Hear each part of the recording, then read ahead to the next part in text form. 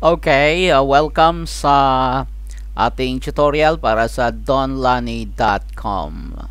Ito'y hatid pa rin sa inyo ng Host Wi-Fi Web Solutions. Ito po ang iyong admin, si Edgar. Okay, so para simulan natin i-edit ang donlani.com, pag nandito na po tayo sa ating homepage, scroll down dito sa login, click login, and then lalabas po yung ating login page.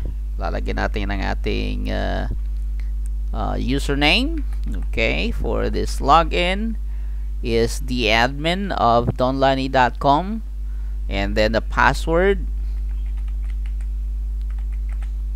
Okay, so yun po yung ating password, and then click login.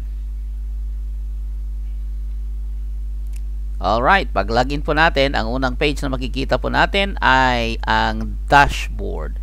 At sa dashboard, ito yung back end ng website kung saan pwede nating i-edit ang ating website sa pamamagitan ng mga menus na nandito. Okay, so ang unang-unang gagawin natin kapag tayo ay magpo-post ng ating article, of course, punta tayo sa posts. Okay, kung gusto natin titingnan ang lahat ng mga posts na nandun, i-click natin ang all posts. Right? At makikita natin dito yung mga existing posts na sa website. So, ang nandito pa lang ay ang Don and Lani's blog launch. At kung gusto nating i-edit yon, click natin ang edit. Okay. At eto na yung ating edit page dun sa post na Don and Lani's blog launch. Alright. So, kung gusto tayong magsulat, okay, dagdagan natin ng article. Welcome to our family blog. This blog is dedicated to helping and sharing. Okay. Just continue writing, and then after na makapagsulat dito, click update. Don't forget to click update para naman yung changes dito sa article ay makita online. Okay? Click update there. And okay, so we're done. The page is updated. We want to check whether it's been updated. Okay, so punta lang tayo dito sa view post. Pag click natin ng view post, pupunta yan sa post na ating ginawa. Okay, ito na yung this blog is dedicated to helping and sharing.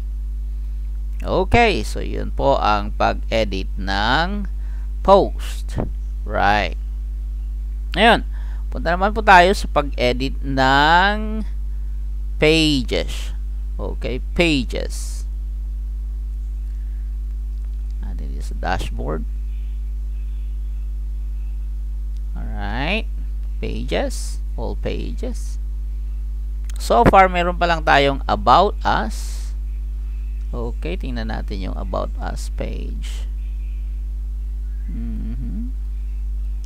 donlani.com.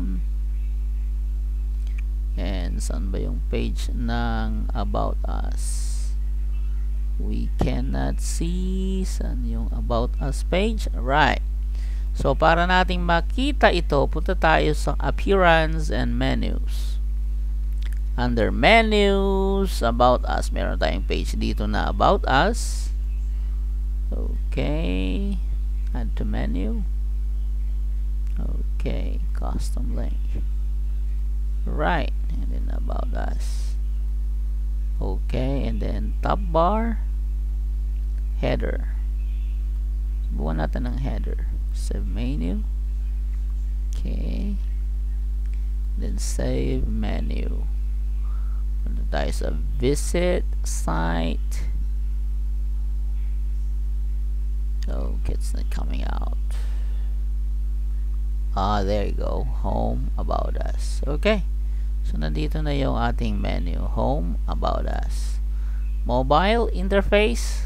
Okay, so ganyan pa rin.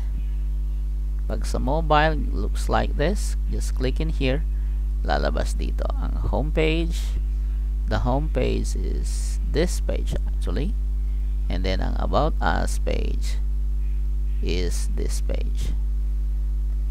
Okay, so yan po kung paano tayo gumawa ng right more.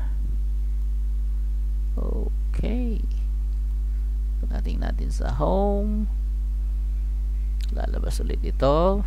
Click natin ito, goes down there.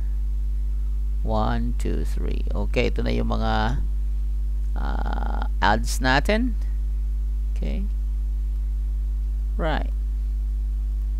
So basically our blog is done and ready to like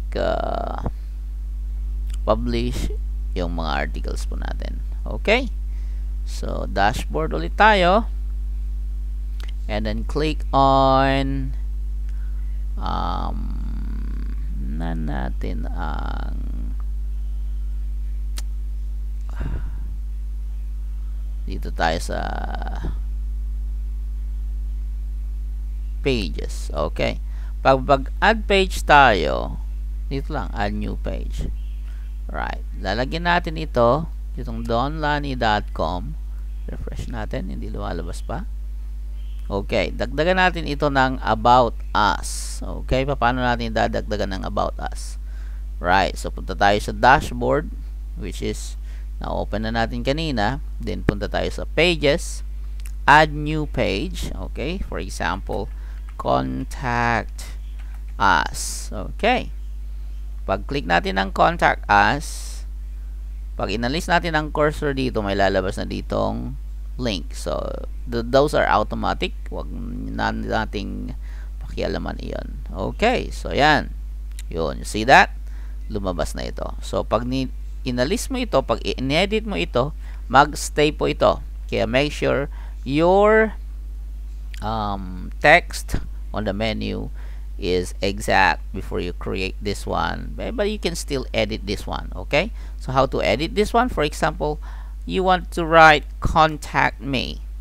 Okay, and you go here, you see the contact us there did not change, but the text already is contact me. So to change this one, just click on edit there, remove that, delete, and then just click OK, and then it will read what's in the box. Okay, let's return to contact us.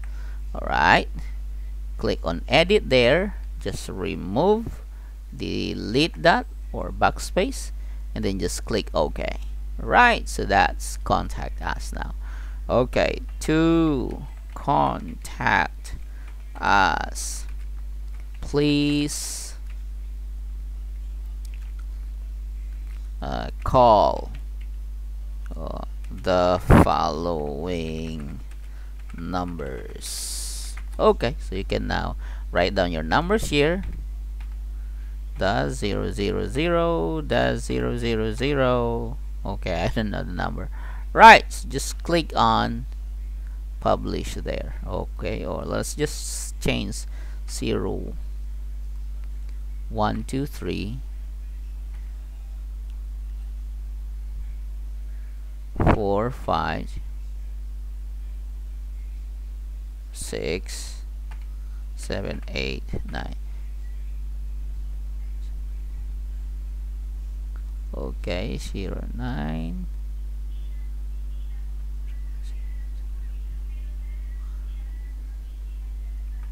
Okay, so let's, for example, that's the number there.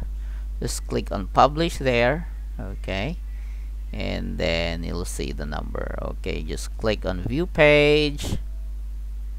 Okay, so there you go, contact us.